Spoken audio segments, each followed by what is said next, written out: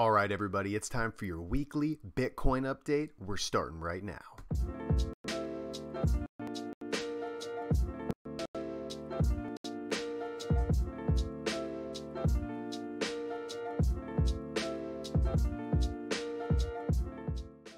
All right, thanks so much for joining me here today. Just a reminder, guys, if this is your first time to the channel, make sure to go ahead and hit that subscribe button and click the notify bell so you can be notified when we go live to answer your questions.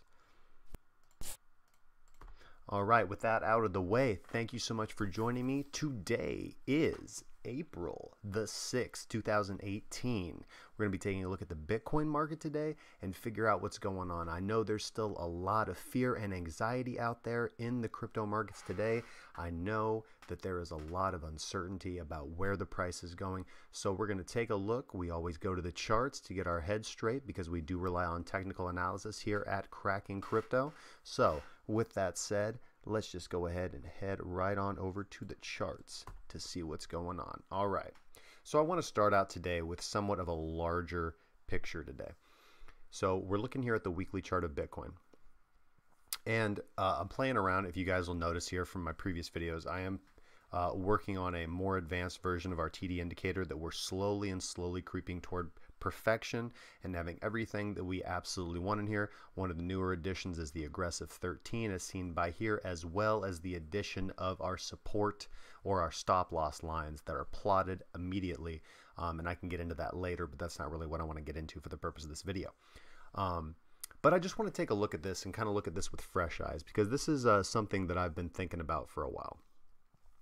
If you look here, if you look at this lower green line, the lower TDST support, and this green line right here that is slightly more transparent, that is the high of the TDST line. And what this represents is the trading range from this 9-count sell setup. And this really is the gap. This is really the breadth of that huge 2017, end of 2017 and the first week of 2018 massive run up.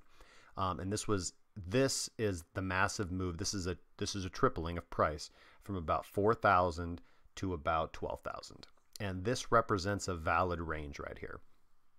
And looking at this, you can kind of just take everything above this line. Now, I know that you may disagree with this, but I just want you to look at the market in this way for a second, through the light of this strategy. All this up here, this massive huge run up from 12,000 to almost 20,000 and then back down, could be almost considered noise. This was the irrational exuberance that culminated at the end of the year for a large multitude of reasons. I think that the finger that most people mostly point to is this idea that institutional money was going to get involved, and the misunderstanding of people who are not familiar with institutional investment or investment banking, or how markets are created and made mainstream and public, or really how mass adoption works from a market analytics standpoint. People thought that, oh, Wall Street's just going to get onto Coinbase and start buying up, lots of Bitcoin. They're going to get on GDAX or Gemini Exchange. And I'm sorry to tell you guys, but that's just not how it's going to happen. If you check out the other videos that we've got coming out this week, I'm going to be going over a lot of the news, over a lot of the big macro moves that I'm really paying attention to. The acquisitions of mining farms, the acquisitions of trading exchanges. These are the big moves that Wall Street will make. These are the big moves that institutional money will make, mostly OTC. They're not going onto exchanges and purchasing their stake in Bitcoin. The way that markets are created is you're going to have these big institutions. They're going to come in. They're going to buy their Bitcoin if they want to have direct exposure to the asset in question. They're going to buy it OTC. They're going to buy it.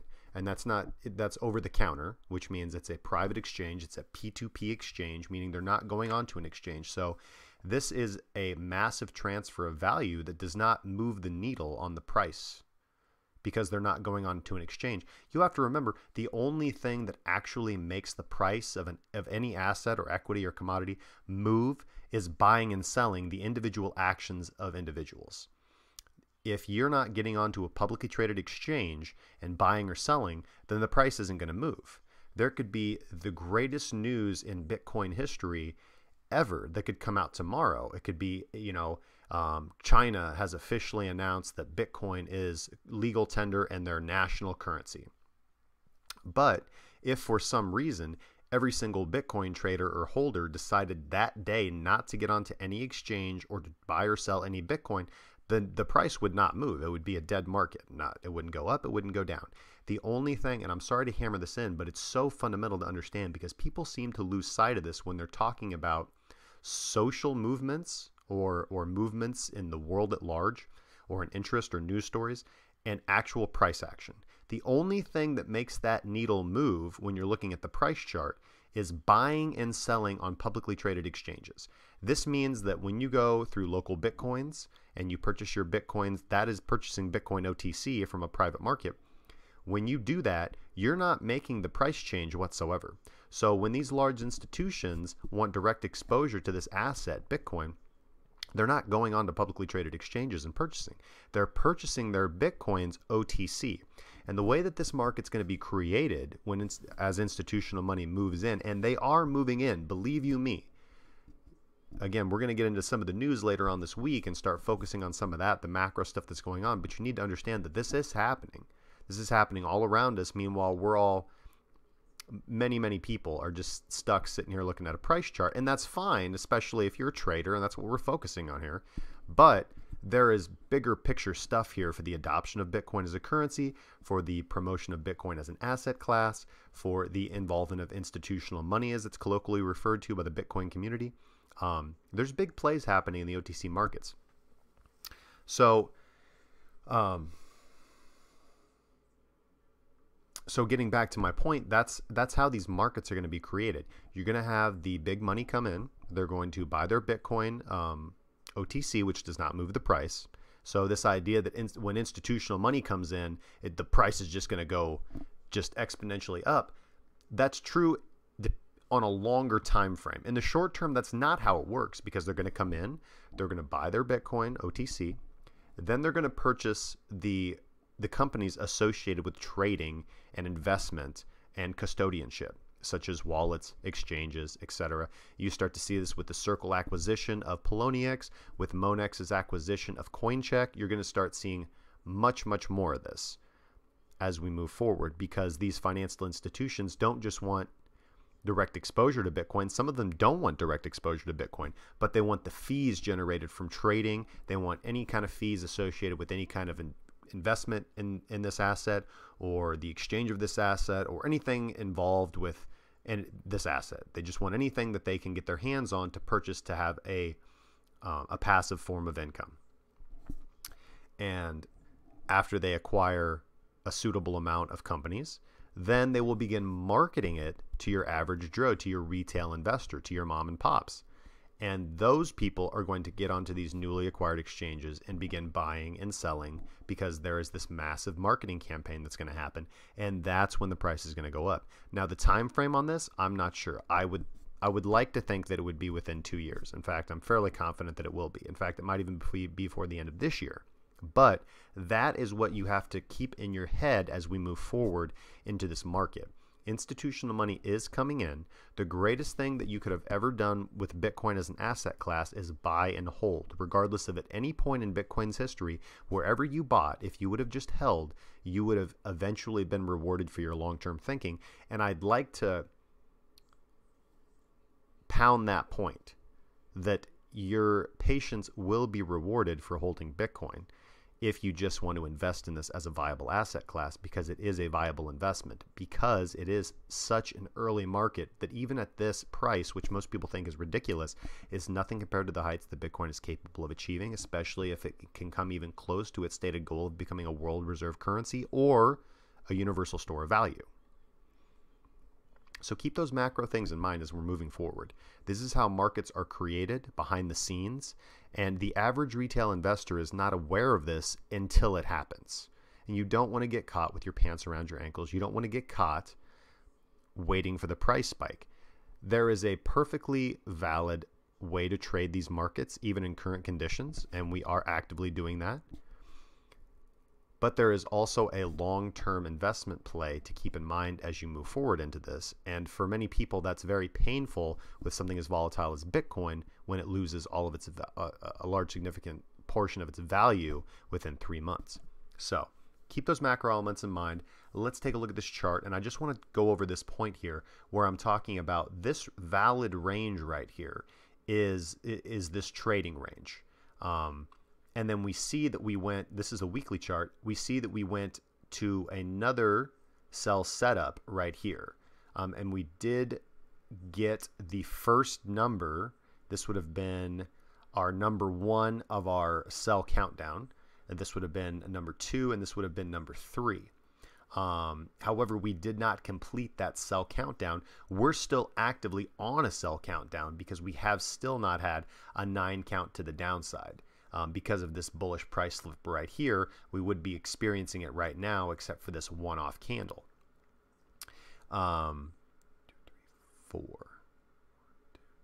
Yeah, that's quite significant there. Sometimes you can look at this and see if this shouldn't have been a one-off candle, if you can still count it as part of the valid trend.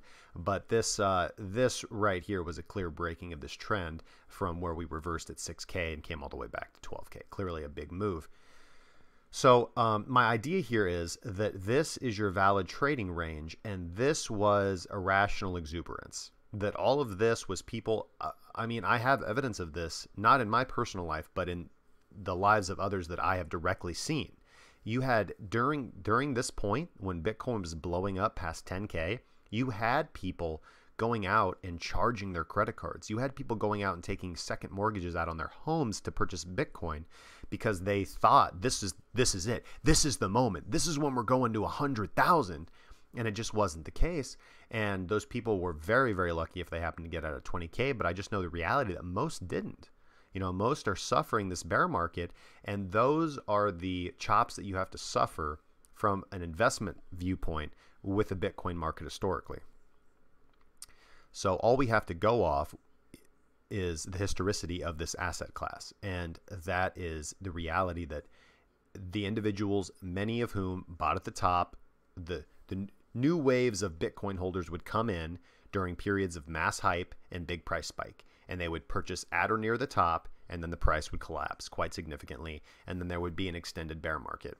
And those who would suffer through that bear market would see that initial investment pay off very handsomely. And those that would sell at the bottom obviously get, as we refer to, wrecked. So I'd like to keep in mind this trading range. And in view of that, you know, this actually doesn't look that bad. You know, we've come up to the top of the trading range, and now we're coming back down. We're a little bit more than halfway right now below the trading range, and we've got this this doji on the weekly. This doesn't mean anything yet. There's still a few more days left in the week, but it's getting close to the end. So this could signal a move either way because this is an indecision candle. We are, if I zoom in here a little bit, on a buy setup. So we're on a 4 of 9. And your short could have been entered in your short could have been entered really on the weekly chart here.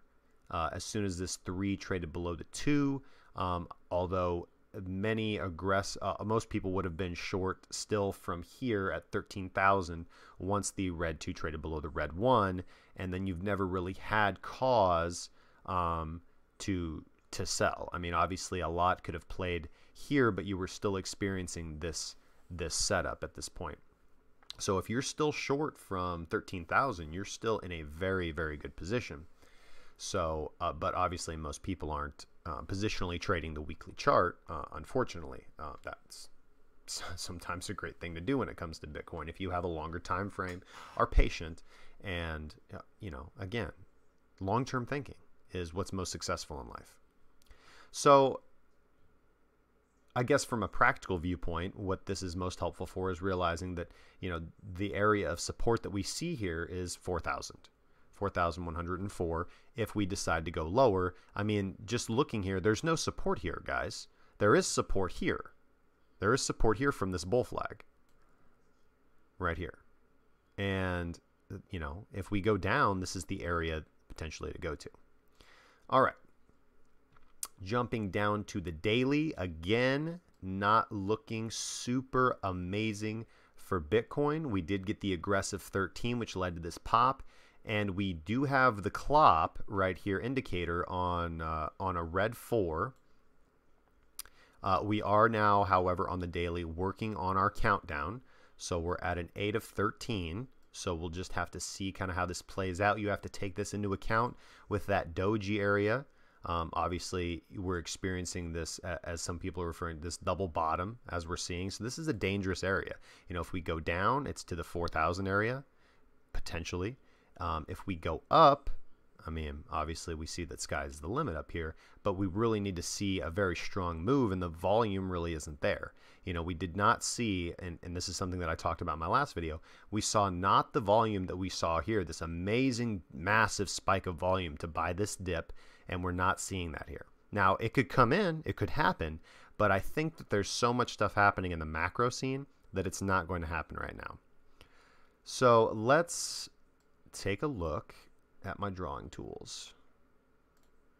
All right. So one area that I want to point out is, well, obviously, as you can see, I've drawn this right angle triangle from right here, from the top at 20,000 down to the low, the next high, and then this most recent swing low that we experienced. And if this triangle is valid, then we have a very, very tight range left to trade in before either the breakdown or the breakout. We also broke down past the median line of this pitchfork that I've drawn in this trading channel based on the same metrics, the swing high and the swing low. And you can see that this pitchfork has been extremely helpful after coming down and testing, and where we could finally draw our pitchfork. We came up and broke through the median line. Well, we tested the median line here, flirted around with this for a little bit before attempting to make a break to the upside. That didn't happen. Once we came down and traded back through the median line, that was your exit signal. Came down here attempting to test this quartile, came back up to flirt with the median line, and now we're coming back down. So we're bouncing around now in this range in between, which if I actually were to throw another quadrant in here would correspond quite perfectly to that. I'm not going to go through the rigmarole of doing that at this moment because I don't want to click the wrong button and be embarrassed while I'm doing this. So let's just keep it simple, stupid. And I want to point out also this critical juncture right here that I've labeled. And this is the intersection of the right angle triangle breakout optimum point, the median line, and the Fibonacci line right here, this pink line. So this is a confluence area right here of very, very many significant support levels and or resistance levels. So I plotted out in a chart that I posted yesterday the potential that I had drawn, the potential to come up to test the median line, down and bounce around here before breaking out, or the potential is also just to go to this critical juncture and get rejected from it, which I would not like to see. That would be very depressing for Bitcoin. That would probably mean, in my eyes, the slow move down to that 4,000 area. However, I think something very interesting is going to happen if we go lower than 5,000, because then you're going to see a lot of game theory about mining, because the average cost, especially in America, to mine a cryptocurrency, to mine Bitcoin, is about that, about $5,000. There are some areas that are cheaper. Obviously, in Venezuela, you can mine a Bitcoin for less than $1,000, and I think there's some some mal-knowledge, if I would, about the game theory surrounding Bitcoin mining. Obviously, you know, the basic idea is the more profit there is in mining Bitcoin, the more competition and the more decentralized. The less profit, the less competition, and the more centralized it will become. I think that if we see Bitcoin go below a sustainable profit margin, you're going to see a lot of centralization of mining in areas that are, shall we say, typically from a first world country standpoint, considered, you know, not kind to us. Like, you know, these would be areas like Venezuela. Other areas come to mind. Areas that heavily subsidize their electricity or have a very high source of renewable energy. So I know that Canada is competing very strongly to become a center for mining. Obviously, you have completely subsidized mining going on a massive scale in China and other Asian countries. I think that A lot of that, though, will go away or switch or move depending on the profitability of Bitcoin mining. You're going to see it move to areas that are extremely cheap, and those areas that are extremely cheap, this could change the short term of Bitcoin, because you really need that mining to be decentralized for us to have a strong attack-proof surface. So again, you're going to see thousands of articles come out about game theory surrounding Bitcoin mining if the price goes below 5,000 area. But I don't, unlike others, I don't think that's the death knell for Bitcoin.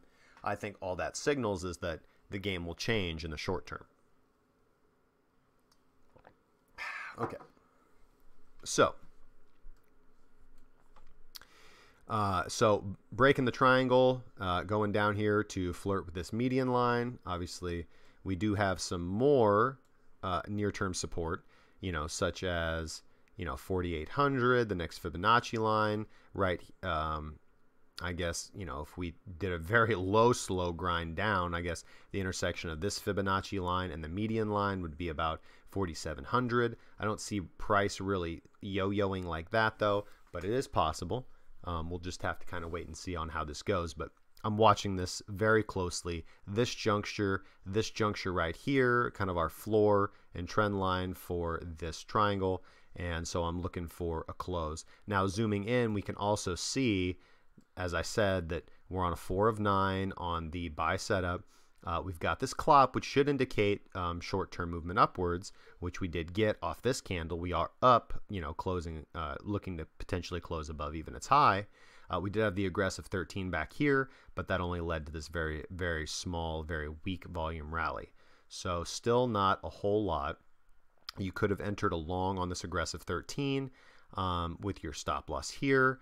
You also could have entered your long off this buy setup, off the 9, with your stop loss here. And this stop loss is the true range of the lowest candle minus its low. So this entire length of this, which is the lowest candle in the buy setup, minus subtracted from the lowest point, is this level right here. So, you could have entered aggressively upon the close of this candle and the open of this one, about 68.32, and with a stop loss of about 57.96. So going to the 12-hour chart.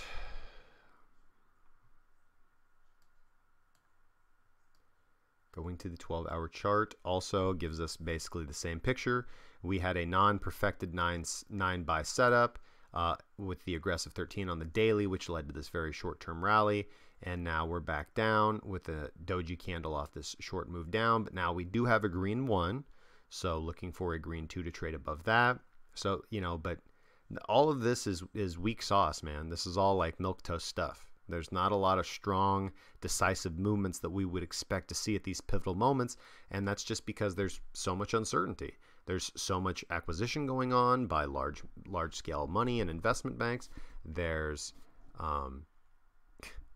game theory flying around, as I was just talking about Bitcoin mining. There's the SEC regulation. There's just so much that's on the side, and we are going to need to see regulation get clarified, and we're going to need to see these consolidations of institutional money purchasing stake in the cryptocurrency markets, and not necessarily, what I mean by that, as I said earlier, is not necessarily direct exposure to Bitcoin. It might and probably is the acquisition of companies that can profit from the buying and selling of Bitcoin or the use of Bitcoin in one way or the other. So that's what we'll be looking to see. All right, guys, that's all I got. I would love to hear your comments down in the section below. Again, if you are new to the channel, make sure to hit that subscribe button. We appreciate it. If you are a returning viewer, make sure to give us those thumbs up. And with that said, I'm going to say peace out, guys. Have a wonderful evening.